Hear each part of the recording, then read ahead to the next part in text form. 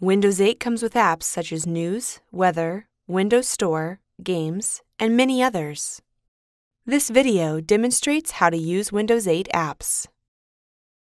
In Windows 8, apps are represented by tiles.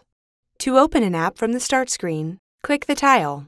For example, to open the Weather app, click the Weather tile. To see additional options for your app, right-click on the screen. For example, the Weather app provides options for viewing the weather at your favorite locations and for changing your home location, your current location, and the temperature scale to Celsius.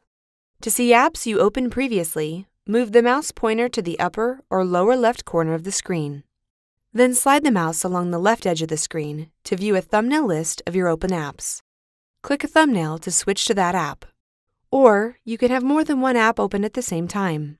For example, if you want to view the Sports app while viewing the Weather app, you can snap the Sports app to the left or right of the screen. To return the Weather app to full screen, drag the snap guide on the Sports app to the side of the screen until the app disappears. To completely close an app, drag the app to the bottom of the screen, wait for the app to turn around, and then release it. You can also organize your apps on the Start screen by adding tiles for frequently used apps. For example, to add a tile for the HP Connected Photo app, type HP Connected Photo from the Start screen.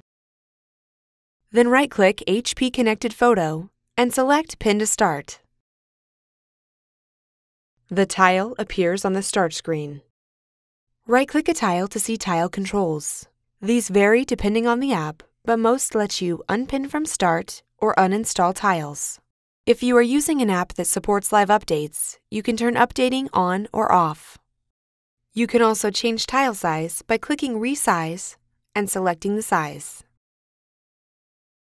You can find additional helpful videos at hp.com/supportvideos and on our YouTube channel, youtube.com/howto4u.